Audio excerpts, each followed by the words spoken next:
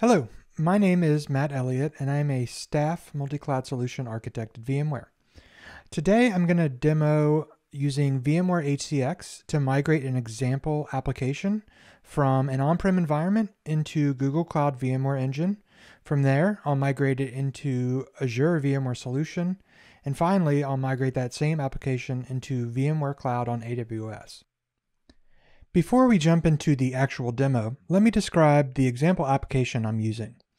I've nicknamed this the Snazzy app, and it's made up of two VMs running a few different services.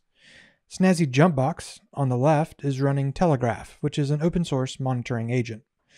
Telegraph is storing data in an InfluxDB instance running on the same VM. Snazzy Grafana is just running the Grafana service, which is an open source dashboard tool. It connects to the InfluxDB instance running on Snazzy Jumpbox to display the collected monitoring metrics on a dashboard. Let's quickly talk about networking.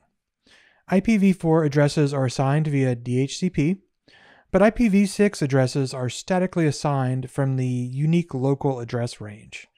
This range is very similar to the IPv4 private address range, also known as RFC 1918. Except that there are a lot more of them. I'm going to be using HCX bulk migration for this demo, so the VMs will boot up after each migration, meaning that they will be assigned a new IPv4 address via DHCP.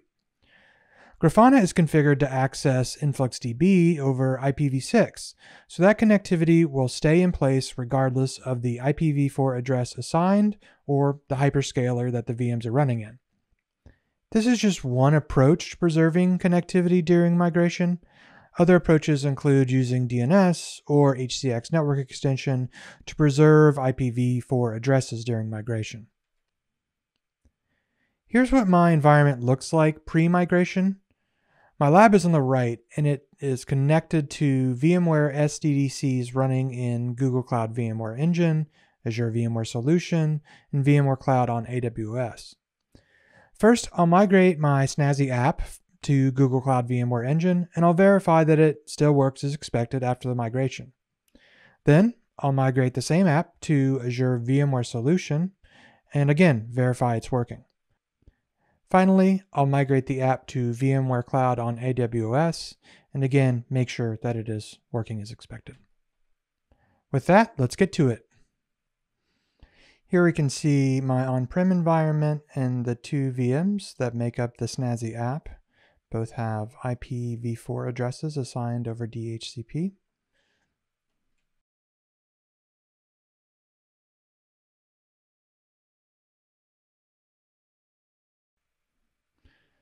Quickly log into Snazzy Jumpbox so you can see the services that are running.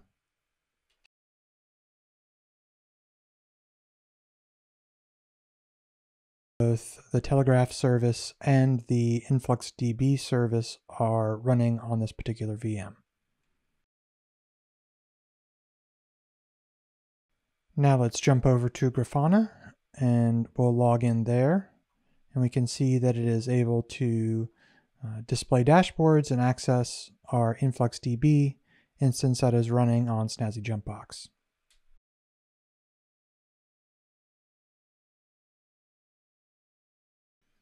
As you can see, the InfluxDB connection is configured with IPv6 instead of IPv4.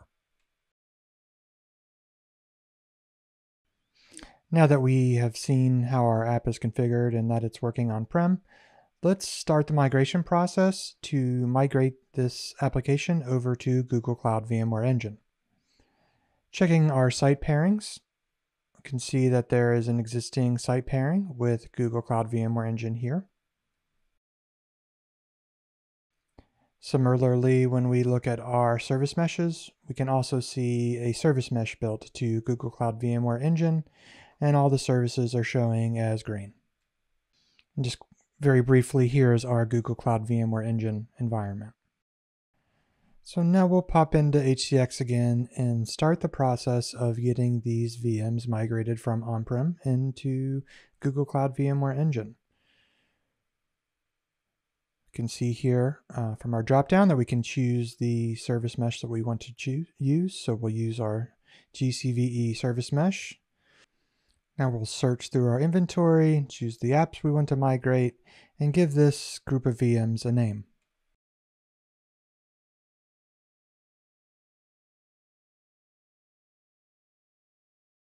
Now we'll choose the migration parameters we need, like the resource pool or cluster to migrate the VMs to, which folder they should be placed in the destination environment, the storage that the VMs will be migrated to, the migration type, in this case bulk migration,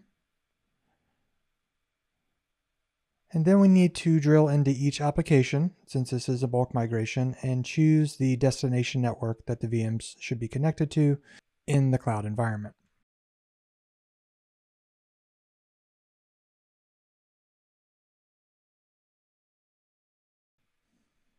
Click Validate just to make sure that I've set everything correctly in this dialog. And once validated, click Go to actually start the bulk migration. I've used a little bit of editing magic to speed up the migration process so that we won't have to sit and watch the whole thing, but in real time this takes about 30 minutes.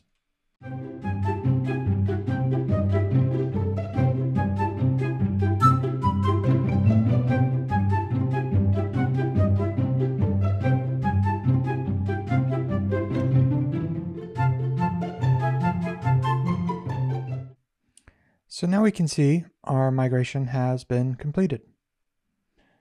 If we browse back over to our on-prem environment, we can see that the VMs have been moved to a new folder and renamed with a timestamp appended to them, and they're off.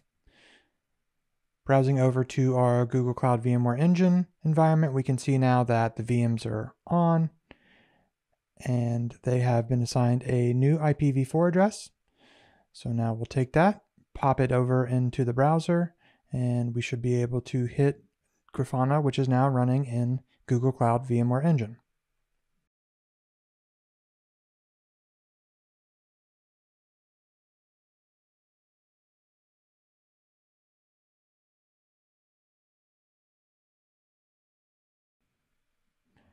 Just as we'd hoped, we're able to access our dashboard. It looks like all of our data is there. So that means that Telegraph can talk to InfluxDB. But just to verify, we'll go into the data source and test it, and it does verify that it is working as expected.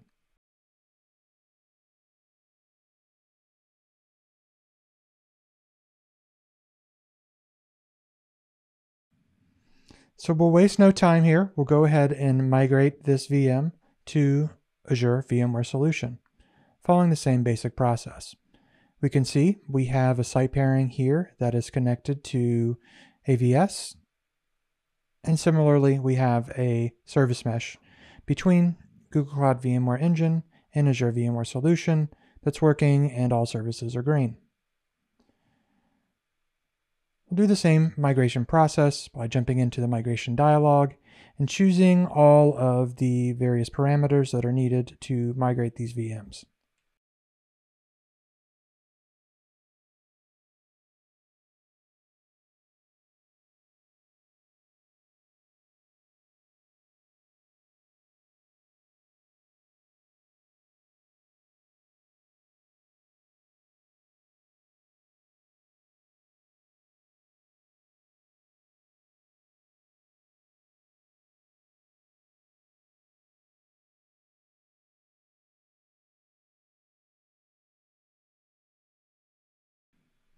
Now we're ready to start our migration, but I need to provide a unique name for the group. And after fixing that, I'm able to start the migration process again.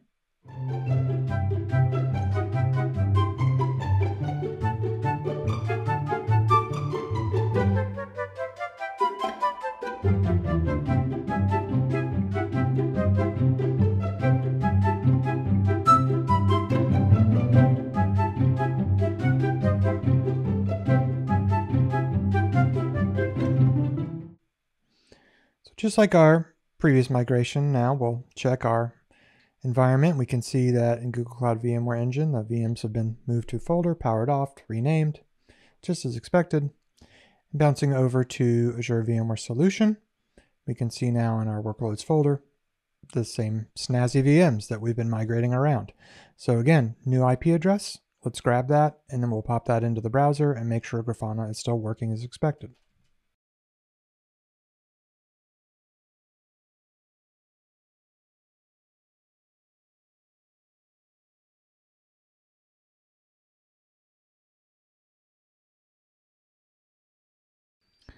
As we can see here again, our dashboard looks good, and the data source configured within InfluxDB is working as expected. Now the rest of this demo is going to look very familiar because you've already seen it twice, but to be complete, we're going to now move these VMs from Azure VMware Solution into VMware Cloud on AWS. And the fact that this is really so simple that it gets almost repetitive at this point really underscores the value of HCX and running compatible environments in the 3 different hyperscalers. This would have been a huge headache to do with native instances, but here we're able to bounce the same 2 VMs between 3 different hyperscalers with relative ease. So again, just choosing the options necessary in HCX to migrate this VM one last time. We'll again choose them and add them to a group, this time with a unique name.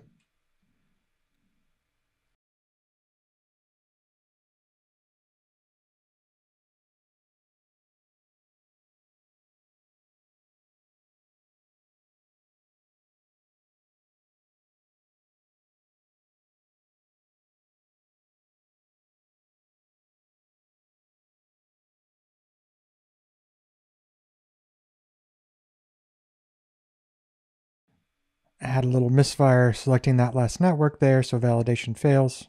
But as soon as I fix that, I'm able to fire off the migration process, just like we have 2 times before.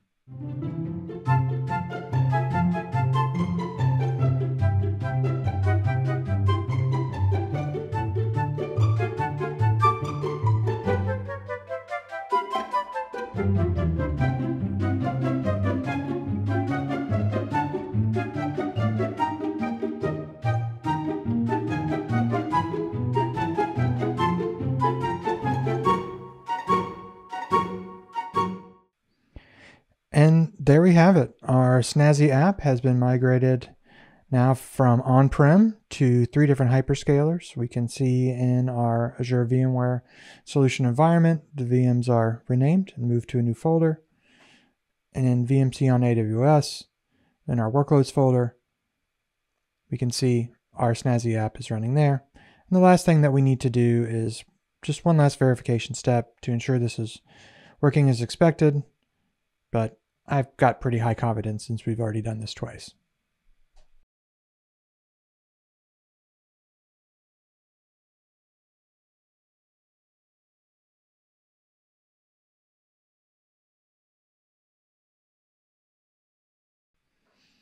So we can see again a working dashboard, working data source, everything working as expected.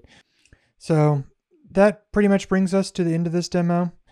I appreciate you taking some time to watch this. Feel free to reach out if you have any questions. Of course, there's multiple ways to do what I just showed you. I chose to use bulk migration with IPs that are basically ephemeral. But as I stated earlier, network extension with HCX, you can vMotion workloads instead of bulk migration. You can do automation and migrate DNS entries to new IPs if you want. So there's a lot of different options for this. So you just have to choose the method that fits you best. Thanks.